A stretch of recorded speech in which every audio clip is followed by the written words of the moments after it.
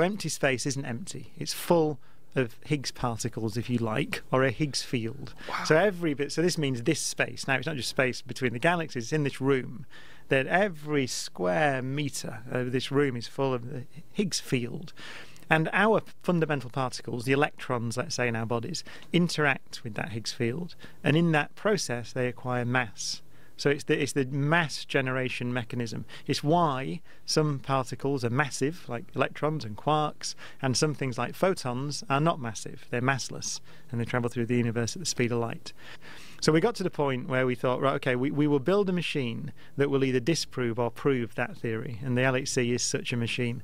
If that theory is correct, which it now seems to be, the prediction is you must find the Higgs particle at the LHC, or some kind of Higgs particle. And indeed, we found it, as far as we can tell. So that means that we found a new particle. It has the right mass, as predicted in the window that was predicted by the theory. It behaves in every way like the theory predicts.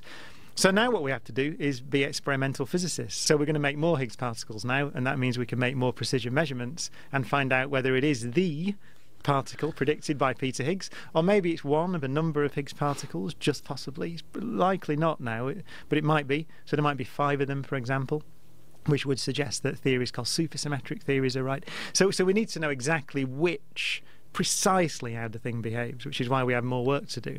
But it looks like it's very sure that it is a Higgs particle. You can mess around and build esoteric theories that get you around it, but there is a new particle there. There's no doubt about that.